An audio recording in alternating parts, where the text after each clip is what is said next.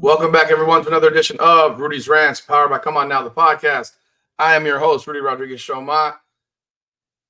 Thank you all to everyone who jumped on live with me this evening after the disappointing loss of the Indiana Fever to the Minnesota Lynx. Obviously not the type of Friday night you wanted to spend watching Indiana blow a 10-point lead late in the first half. Really, I mean, they were up 10 with, I think, a minute to go in the first half, and then gave up a little 5-point run right before the break. 10 with 47 seconds left, and give up, that 5 points right before the break, and then it ends up being a 14-0 run crossing over the half. But before we jump in, thank you guys again for jumping on with me tonight and for your continued support of our channel. Greatly appreciate it. Win or lose, happy to have you guys on. Hopefully Sunday, when I do jump on here, we will be talking about an Indiana win and another great performance by the Fever, and they get it back on track, as I expect that they will. Sometimes you need losses like this to open your eyes a little bit, but at the same time, there were so many mistakes tonight that were just ridiculous, just unacceptable bullshit. Overall, I mean, you're talking about the fact that you blow a 10-point lead on your home court. They blew multiple leads. So they were up 11 in the first quarter, I believe it was, if I recall correctly. And then up 11, and that lead disintegrated in a blink of an eye. Then they're up 10. That lead disintegrates. And in the third quarter, that was probably the worst quarter the Indiana Fever have played in the last 2 months. So it's definitely before the break. And disappointing way to lose that game. But what I can take away from that game is that there was a reversion of Christie's sides to what she did the first 2 months of the season. It's not all her fault, but she needs to own a lot of this shit. The decisions that she made tonight or failed to make tonight are in large part why Indiana lost this game. Yes, players play, coaches coach. But when the players aren't playing well and things are going the wrong direction, it is the responsibility of the head coach to fix it, to stop, to stem the tide from drowning your team. This game was 52-50 with 7 minutes plus to go in the third quarter. And she did not call a timeout the remainder of the third quarter. She allowed the Lynx to kick the Fever's ass the rest of that quarter. We're talking about 52-50 turned into 74-62 at the end of the third. It's unacceptable. It's flat out unacceptable. And that cannot happen. You have the ability to stop the game, stop the run. It's 65-60 when Caitlin Clark hits a three at 3:08. At that point, it was 65-57 actually when she hit that three to make it 65-60. I would have called the timeout actually at 63-57 because the way the game was going. Hell, at 65-57, I definitely would have called the timeout because the game was going in the wrong direction. Indiana was scuffling on offense. They weren't doing well. Napheesa Smith was having a doozy of a day in missing point-blank shots, flailing her body all over the place. Bunny after bunny after bunny. It was absolutely exhausting watching her fall on herself, blow opportunities, blow layups over and over and over again. This was one of those games, as I said tonight on live, Napheesa Smith cannot play it because she's so bad defensively that if she can't score points, she is a massive detriment to the team. Now, let me see what her minus was because she was a -5. It felt like a lot more. Caitlin Clark was a -7. Hull was a -8. Mitchell -6. Aliyah Boston a -13. She finished with 20 and 5, but she was otherwise atrocious for a large part of that game. She was 9 of 15. But again, another player missing point-blank shots has no left hand. Between Napheesa Smith and Aliyah Boston, they got to get in the gym and learn to make a left-handed layup. You cannot always go back to your right. So when you turn and your back is to the basket and you turn, so if I'm to the basket, and this is my right hand, and I'm turning this direction, so I'm turning to the right, I have got to be able to use my left hand to finish. I have to. Aliyah Boston is incapable of doing that. Napheesa Smith, incapable of doing that. They will constantly bring the ball back to their right hand. So when you turn to the left, turn to the right, and go back to your right hand, what have you done? You have made the shot blockable by your defensive player because you put the ball right in their face. If you go with your left, what's the worst thing that will happen is that they block your shot out of bounds. That's the worst. The more likely thing that will occur is that you will get fouled. And you will go to the free throw line because they're going to hit your arm. Or they're going to have to go through you to get to the ball, and they're going to hit this arm. So learn to use your goddamn left. You're a professional. You're 6'5". I get it. You can't jump 2 inches off the ground. But you can't keep missing point-blank fucking layups from the left side because you don't know how to use your your left. It's ridiculous. Absolutely ridiculous. Aliyah Boston, Napheesa Smith were otherwise bad. Kelsey Mitchell had an uneven game. Caitlin Clark played well in spurts, didn't play well in spurts, too many turnovers. Few of them, teammates drop passes. We went back there today as well. Drop passes for turnovers. But at 78-77 and Caitlin Clark screaming down the sideline, this just cannot happen. Take a look at this play. 78-77, 5:28 to go. Look at the positioning here. This was an absolutely outstanding defensive play by Caitlin Clark. Outstanding, right? Look where she is. She's guarding on the left side of the key. Ball, I'm sorry, from facing that direction. She's guarding the left side of the key. Ball's on the right wing at the three-point line. You're running a pick. You're running a little give to Courtney Williams.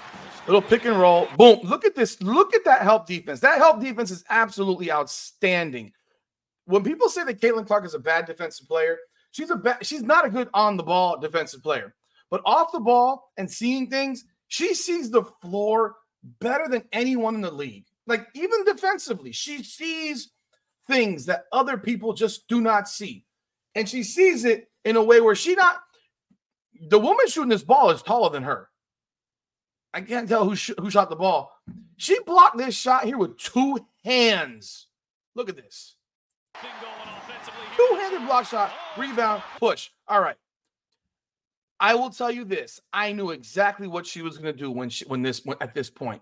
I knew she was going to pass that ball to Fag Bentley. But you can see right here, it's a 2-on-3 break. Kelsey Mitchell is back there trailing on the left towards the middle of the court. You can see she's probably going to run around to the three-point line. But if you look at the defender that's closest to Clark, she sags a little bit. Clark right here, real shit, needs to go all the way to the basket and attack. She will get fouled or she will make a layup and get an and one. And the place would absolutely erupt. But she makes this decision right here that just, I know she's always looking for her teammates. Also know who you're passing the ball to. Bentley cannot catch the ball when you put it at her chest. So this is an attempted wraparound bounce pass. I mean, we've seen her make crazy ones, but this thing would have had to have the most ridiculous backspin on it to get there. So here we go. Like this isn't you go to the basket. That woman that's closest to her is gonna foul her.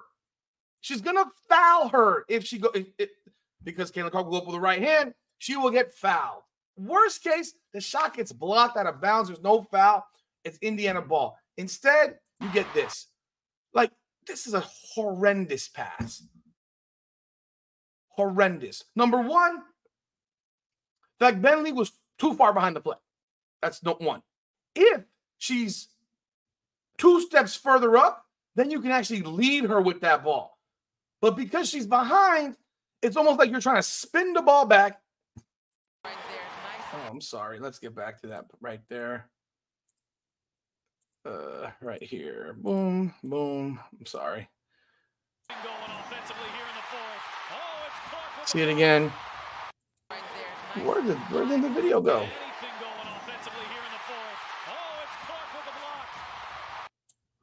All right, the video, I don't know what the hell happened there. I recorded the whole thing.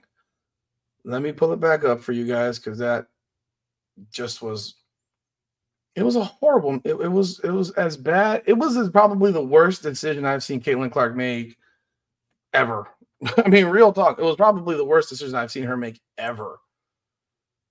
And you know, I'm not an overreactive person in terms of it cost them the game type shit. Because no, they did a lot of things that cost them the game. This was not what cost them the game. But when you see what happens, I will put this up for you in a second. Just such a bad decision.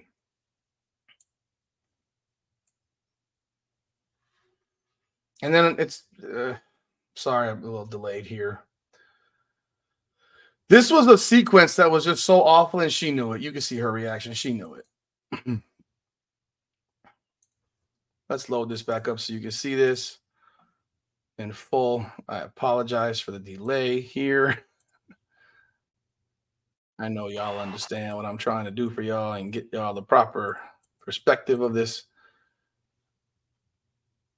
But let's look at this play right here. Boom. What in like this was impossible. And because she was more focused on passing the ball than she was in scoring, that's why this happened. Because she ends up being behind the play. Where in fact, if you want to take another look at it, she could have pulled up from 15 feet and taken a jump shot. Heck, I would have been more comfortable with her taking a freaking pull-up 3, realistically, over this pass. But this pass right here gets stolen in the middle. I think it's Heidman who stole it. But worse off, now you have it's going back the other direction. You got Courtney Williams on the right side up there. I think that's her. Yeah, that's Courtney Williams. Yeah, that's Courtney Williams. You have a 3-on-2 break the other direction. Aliyah Boston, who's stuck in mud. And that is that's Katie Lou Samuelson, who can't guard a parked car and doesn't understand most basic defensive, premise of defense and the things that she's doing on defense. Caitlin Clark's running back. Kelsey Mitchell's running back. All right. Number one, that was an awful pickup of the ball by Samuelson. She didn't even make a decision one way or the other. Aliyah Boston is looking at the shooter. She doesn't see the people behind her. Caitlin Clark is trailing. And you see Courtney Williams here catch the ball on the wing. Good contest. Caitlin Clark has to get this rebound. She has to get this rebound. Like, you're staring at that ball. You have to see that ball. That you got to get that rebound. Kelsey Mitchell kind of quit on the play back here. She's jogging now. She's walking back. She's jogging. Look. What are you doing, Kelsey Mitchell? What are you doing? Caitlin went way too far in. I don't know what she was doing on that one, but she went way too far in, took herself out of position. Katie Lou challenged the shot. She's out of position. She didn't box out after challenging the shot. So let's look at it again. She doesn't box out after challenging the shot. Challenge, box. Like, you can't run by her. You have to box her ass out. You're 6'4". She's 5'8". Box her out. Don't challenge so hard that you're flying by her. But see, she grabs her own rebound, kicks it back out, right back. Boom, 3. There's your ball game. I mean, I don't want to say that's your ball game, but that was your ball game. That momentum swing right there. And Aliyah Boston, that contest was fucking atrocious. That contest by Aliyah Boston was absolutely atrocious. Go back and look at this again.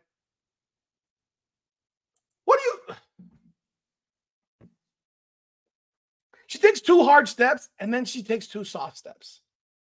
It looks like she's going to really contest, and it's like, oh, well, I don't know. And you're 6'5".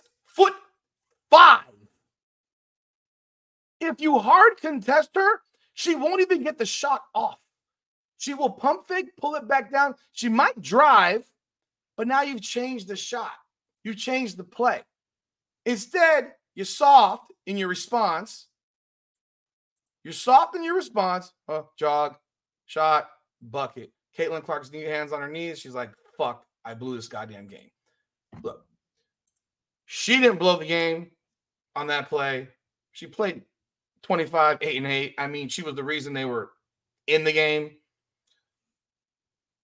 But again, you're talking about a situation in which that pass was a very bad decision. Very bad decision. And then you're looking at a situation in here where they do get it back and they make it 81-80. Kelsey hits a 3. Kelsey Mitchell hits a 3 to make it 81-80. And you say, okay, there's a shot. But what happens? Katie Lou Samuelson loses her player.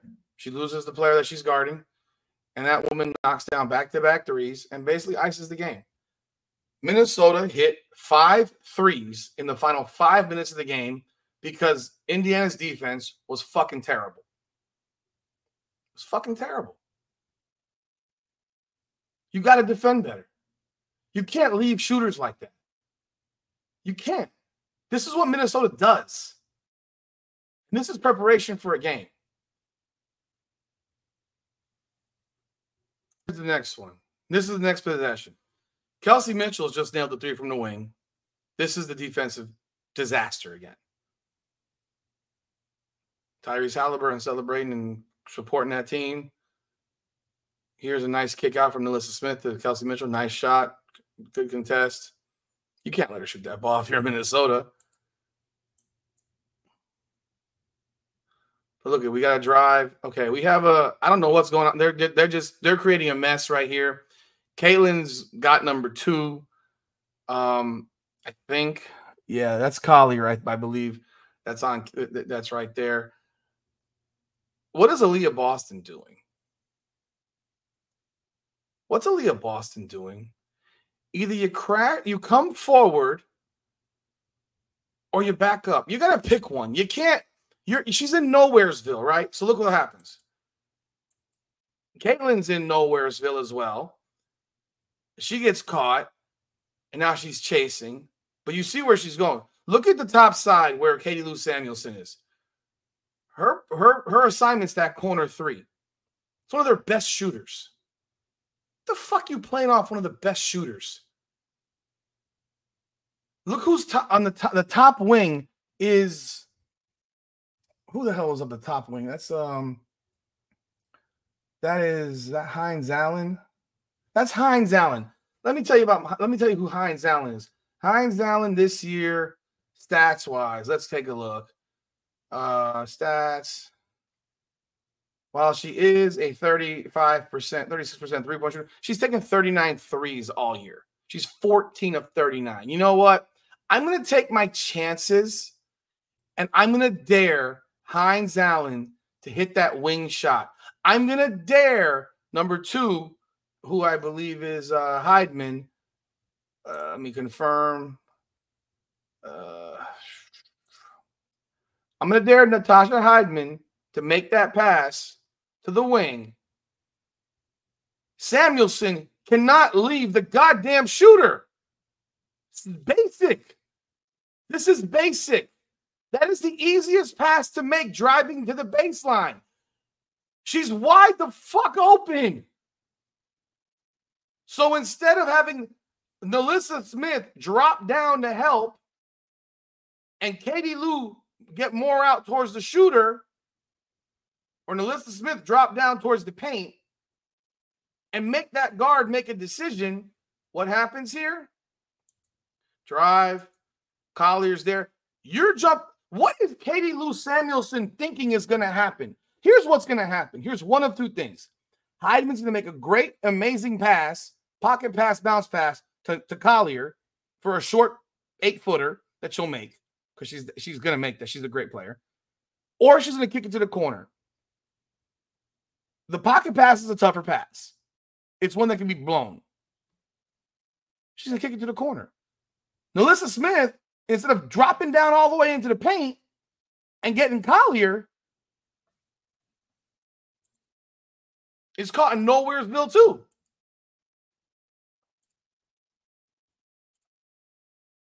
Lord, here we go again. So let's see the whole thing here. Boom. Look at this. Triple teamed Heidman. You got Heidman being triple teamed. What is Heidman going to do? What exactly was Heidman going to fucking do behind the backboard? Nothing. She's stuck. Aliyah Boston could have taken care of that. Samuelson, awful. Awful, awful. You may disagree with me. You might say I'm totally wrong. No way. That is bad defense. It was bad from the beginning, but the help defense was awful. Napheesa Smith should be in the paint on the right at the restricted area. So she's in front of Collier. I'm gonna live with 22 hitting something who ran in from the three, so she's not even at the 3-point line anymore. I'm gonna live with that. Look who ended up contesting it. Smith got out to give a decent contest, but that's money, man. That was an open shot for her. And Samuelson does absolutely nothing, standing there like a chicken with a head cut off. Ridiculous. Bucket. Game is 84-80. All right. I'm going to the next. So here we go. Next play. This is the play that pretty much was the knockout blow, in my opinion. It really made the game. It put the game out of reach. I mean, it's still 3 minutes to go, but the momentum completely shifted. There was one more after, and I'll show that as well. But it was another. These were defensive lapses. So you got the ball inbound to Courtney Williams. She's bringing it across the left side. It's a pick and like a what do you call it? Screen? Not really a screen, but a give and go type of thing. She's one-on-one with Kelsey Mitchell.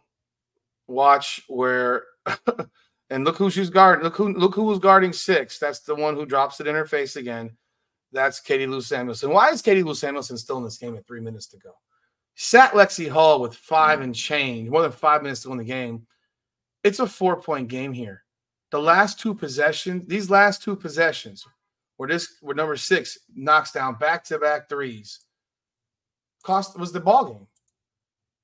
I don't know if the shot gets off if you have. I don't know if this shot even gets off by Bridget Carlton if you have Lexi Hall in the game. But let's take a look.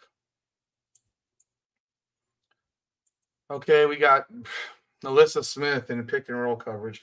Again, Napheesa Smith, why is she in the game? Why isn't Fag Bentley in the game? Like, this was defense.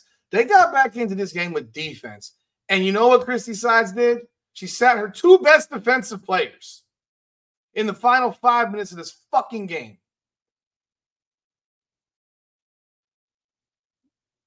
I'm lost. I'm lost. She sat her 2 best defensive players final 5 minutes of this game. She sat Lexi at 5:52 in a 3-point game. She picked her 5th foul. I wouldn't even sat her, but you did. The game is a 1-point game. When did Fag Bentley get sat, put in the bench? Napheesa Smith comes in for Fag Bentley at 4:25 with an 81-77 game. They make it 81-80. But again, you sat your 2 best defensive players when you need defense to win. You didn't need offense. Yes, you need a score, but you don't need offense to win here. You need defensive plays, which means you need stops and you need easy buckets. How do you get easy buckets? Off misses. How do you get easy buckets off misses? You got Caitlin Clark on that floor.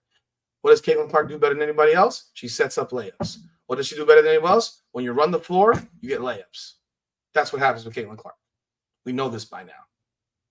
So the fact that you have taken out your 2 best defensive players and they're sitting still with 3:04 to go in the game, it's absolutely preposterous. So let's take a look. This is atrocious. What the fuck is Napheesa Smith doing? I mean, both of them, Kelsey Mitchell and Smith. Either you switch or you fucking blitz her ass. Do people not watch how Caitlin Clark gets blitzed by teams? You blitz her hard and you make that pass impossible, or you switch. But both of them are a never, never land. And look where Katie Lou Samuelson is. She's dropping down from the best shooter on the goddamn team, or one of the best shooters on the damn team, and you get that.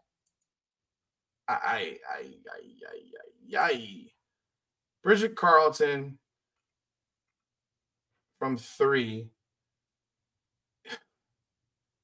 What is her 3-point? Bridget Carlton shoots 43% from 3. Alana Smith shoots 43% from 3. Kaylin McBride with a terrible game today shoots 41%.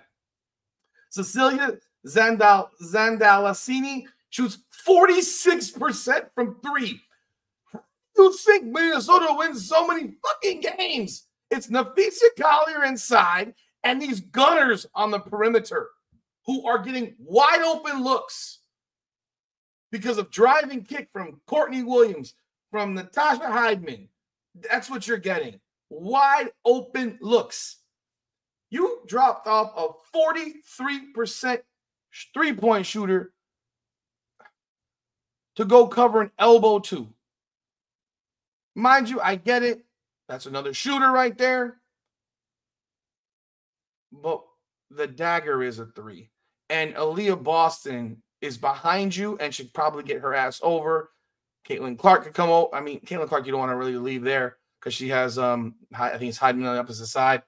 And Heidman is, no, she can't shoot. So, yeah, maybe Clark is coming over. But Samuelson cannot leave this shooter. And the botch happens right here with Kelsey Mitchell and Napheesa Smith. Napheesa Smith, who can't guard anybody.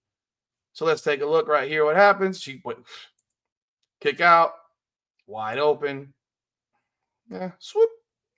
There's your ball game. That's it. Let me find that last play. Might as well.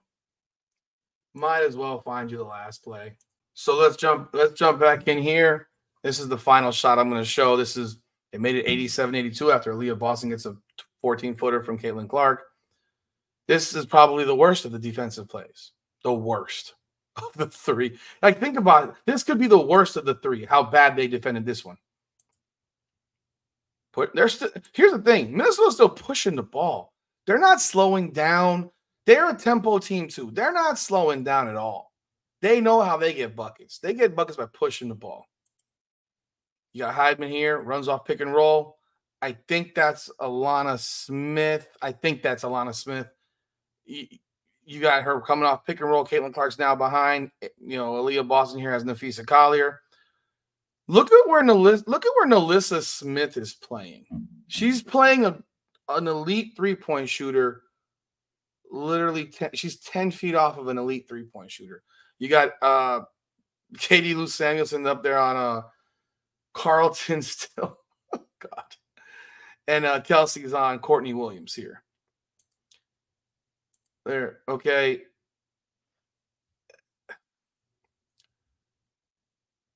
Katie Lou looks like she's in the middle of nowhere once again. She's playing darn near in the paint. Aliyah Boston is in the middle again. Once again, she's too slow-footed, and Caitlin Clark's late. Look at how open Alana Smith is. Look at how I mean, why is Napheesa Smith rolling with Napheesa Collier? What are you doing? What are you doing? Aliyah Boston is literally right in front of her. There's no way that pass is going to get to her. Look at this. Look at this. This is ridiculous.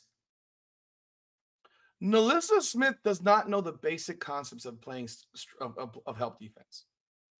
She missed that at basketball camp. She doesn't know how to the most basic help defense. How was Aliyah Boston going to get over there? How? Katie Lou, of course, is now leaving Carlton in the corner. So what do you think is going to happen?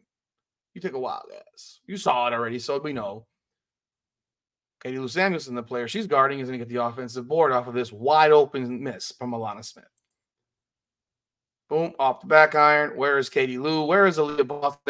They're both contesting. That just shows just such inept defensive attention that they're both going out to contest that shot. And neither of them really contested it. She just missed.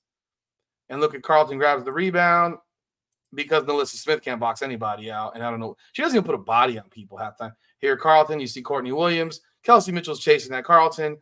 What is Aliyah Boston doing again? She's just standing there.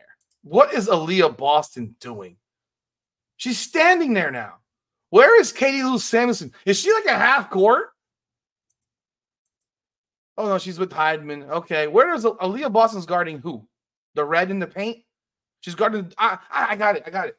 No, Aliyah Boston's guarding the WNBA sign. She's guarding nobody. She's guarding nobody. Boom. There's your ball game. The game's over right there. All right. That was it. I got to put this together on the fly, pulling up the video. I'm hoping it doesn't get copyright hit because there's too much footage. That's why I stop it a lot. But that's just shit. That's just absolute shit defense. So while people may want to sit here and blame Caitlin Clark for making a terrible pass, that was a turnover. That defense by Katie Lou Samuelson, Napheesa Smith, and Aliyah Boston, hell, everyone on that team, everyone on the team. But in the situations that you had, that defense was so fucking bad it was embarrassing.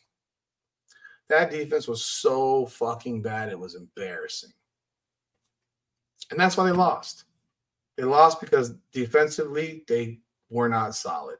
They weren't even close to solid. They were awful. That final five, they gave up 5 threes. 5. So a game that they had chopped a 14-point lead down to 1, they got outscored in the final 5 minutes by 10. And you have a loss. And Christie Sides has her 2 best defensive players still sitting on the bench with 2:23 left, now down 8. She put them both back in at 146. It was 92-85. Game was over. Game was over. In fact, Minnesota scored seven more points. Game was over. So, yeah, an utter failure tonight, especially in that final 5. Coaching disaster in the third quarter by Christie Sides. They looked really good in the first half. And that's the sad part. They were up by 10, 50-40 with under a minute left to go in the first half. They looked really good. And then that third quarter, again, was the worst quarter that they have played in 2 months. But they get back on it on Sunday, and let's see if they can turn this thing back around and beat the Atlanta Dream. They should. They're a better team than the Dream. They're playing at home. They should have plenty of fucking energy because they should be pissed off. They should be watching some film and getting their shit right to go out and win that game and bump their record up to 19-17. That's all I got for tonight. I thank you guys for jumping on again live with me again. If you haven't already done so, be sure to like, subscribe, and comment. And also, ring that bell. Share this video. Appreciate you. Love you. Come on now.